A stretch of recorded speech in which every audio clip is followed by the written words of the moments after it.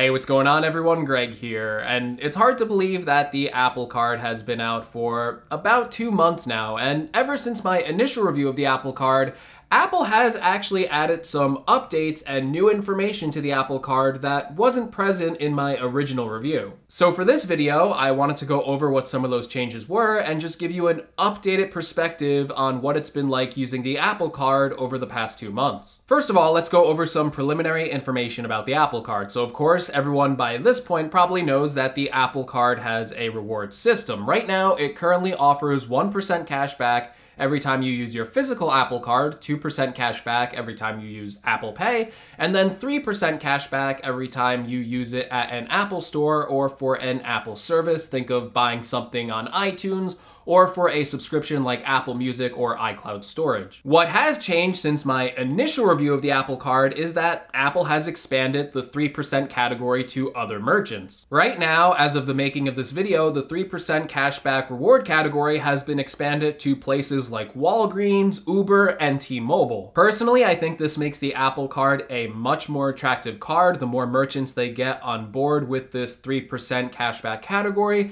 the better this card is going to be. Now, currently, it seems like Apple is adding one new merchant around every month, and they say they have plans to add even more merchants down the line, so hopefully Apple keeps expanding the 3% category, and hopefully merchants don't kind of leave this list on other cards. It seems like there's kind of a revolving door where you get these increase in percent cash back depending on the merchant.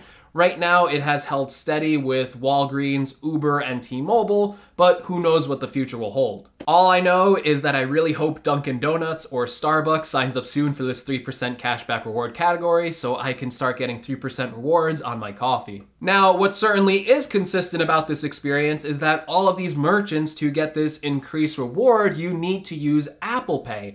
And this has kind of been Apple's mission statement with the Apple Card. Aside from making a credit card, they very much want you to be using and adopting Apple Pay. And I think that strategy has worked pretty well, especially on me. I know I probably wouldn't have used Apple Pay in certain situations, but because there is an increase in rewards, now every time I go into a store, even if I'm not sure that they use Apple Pay, I will kind of try and look at the credit card machine, see if I can see the Apple Pay symbol, or in some instances, I'll ask the merchant, hey, do you guys accept Apple Pay? Because I really want that increase in 2% rewards rather than 1% with the physical card. And that kind of goes hand in hand. It also makes me less likely to use that physical titanium Apple Card, which kind of stinks because the titanium Apple Card is really cool. But hey, I guess that's why Apple released a titanium Apple Watch, so now I can pay with either my titanium card or my titanium Apple Watch, so either way I'm paying with titanium. So let's talk a little bit more about those rewards. Now, is 3%, 2%, and 1% cash back a nice bonus? Yes, but that's just what it is, a bonus. If you're spending money on your Apple Card, the reward system isn't going to change your life. So for example, if we take a look at my Apple Card spending for this period, it was Apple season, so I was spending a lot of money. Currently, I have a balance of $6,311.30. Right now, if we look at my cash rewards, we can see that it is $148.21. Again, I do review technology on this channel, so I bought a couple of iPhones and an Apple Watch, so that's why the spending is so high for this month, but it's also one of the reasons why I have so much rewards cash. Especially because of that 3% cash back when shopping at the Apple Store. And listen, an extra $148 is something I'm not going to complain about. I'm very happy to have that extra cash sitting in my wallet. Again, just to reiterate my previous point, look at how much money I had to spend to get this $148 in rewards cash. The reward system isn't suddenly going to change your life, but it is a nice bonus to have. Now, one of the things I do really enjoy about the Apple Card's reward system is that getting these rewards is pretty much instant. Apple calls this daily cash, and it's really not daily because you do have to wait for the payment to process, but once the payment's processed, and that usually takes about 1 full day, the reward cash is instantly available to use on your Apple Wallet. This loads into an Apple Cash card, and because it's in an Apple Cash card in your Apple Wallet, that means you can instantly use it with Apple Pay. So that reward system is pretty flexible in what you can do with it. So you can either spend it instantly once you get your rewards, you can send it over to your bank and save it up there, or you can even send it off to friends through messages. Another experience with using the Apple Card is that this all takes place in the Wallet app, and the app is designed pretty well. Now, one of the things it does do is that it gives you a bunch of different categories that are color-coded. The different categories include yellow for shopping, orange for food and drinks, purple for services, green for travel, blue for transportation, pink for entertainment, and red for health. You can see this spending in either a weekly or monthly chart, and you can also see this reflected on the Apple Card inside of the app. It will change color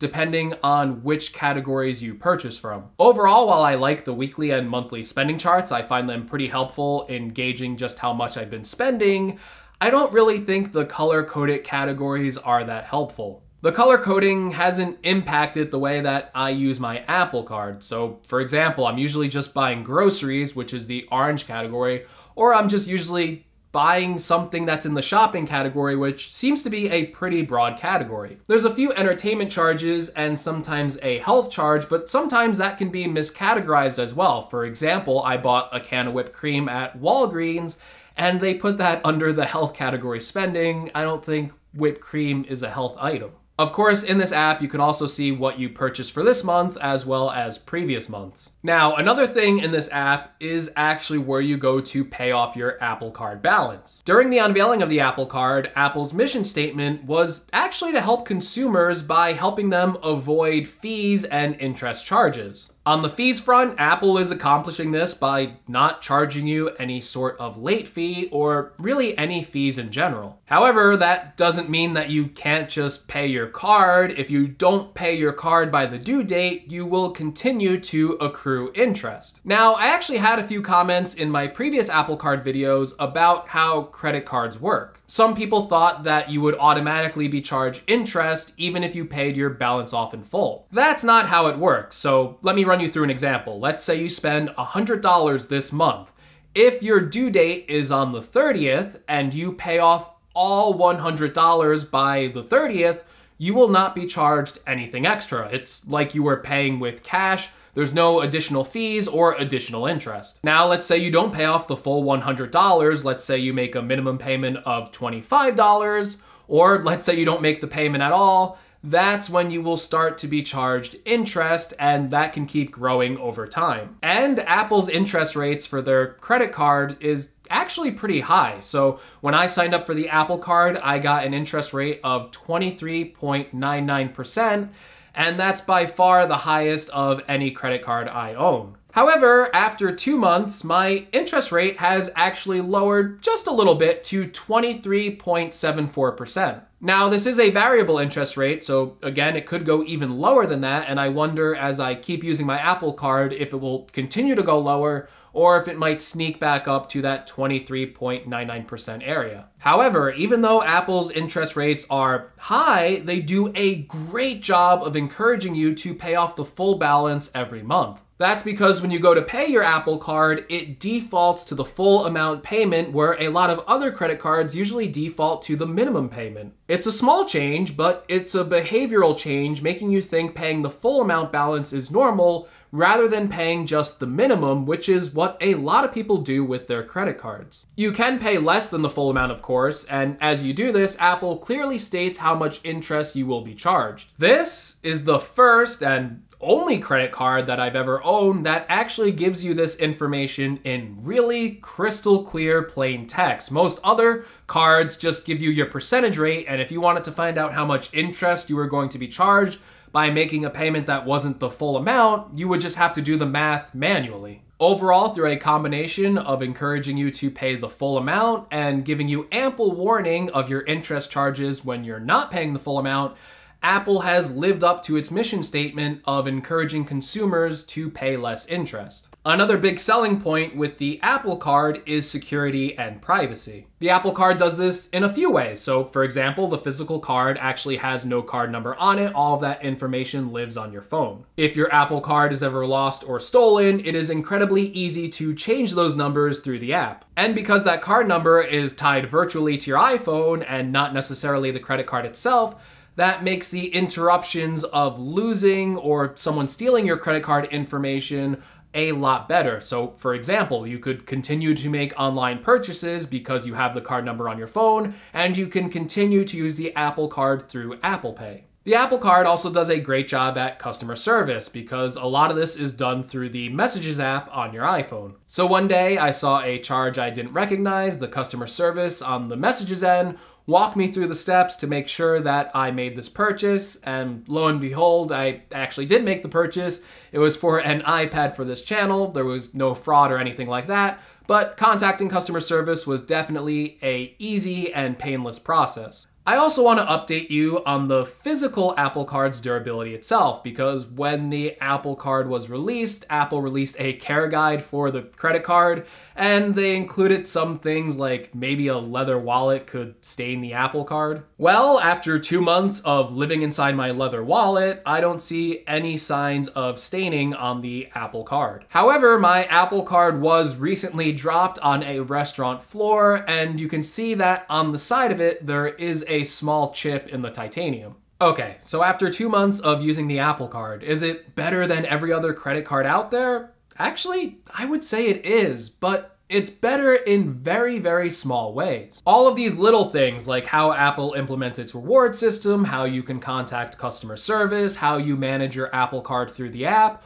all of those little things combined with Apple's focus on security and privacy make me prefer using my Apple Card more than any other credit card I own. And I really like Apple's mission statement of never charging a late fee and encouraging users to pay off the full balance, or warning them with what sort of interest charges they would accrue if they don't pay the full balance. However, there are still some negatives. For example, the only way to pay your Apple Card is through an iPhone or an iPad with no easily accessible web interface. Although Apple encourages you to pay your balance in full, the Apple Card still has pretty high interest rates. The Apple Card is also limited to you, so you couldn't get a second Apple Card to give to a family member. And I think the 1% cash back on the physical Apple Card is a little bit too low. I would really like to see that be raised to at least 1.5%. But for me, I think the positives far outweigh those negatives for the Apple Card, and I would be really interested to hear what you think. Have you signed up for an Apple Card? Have you been using it?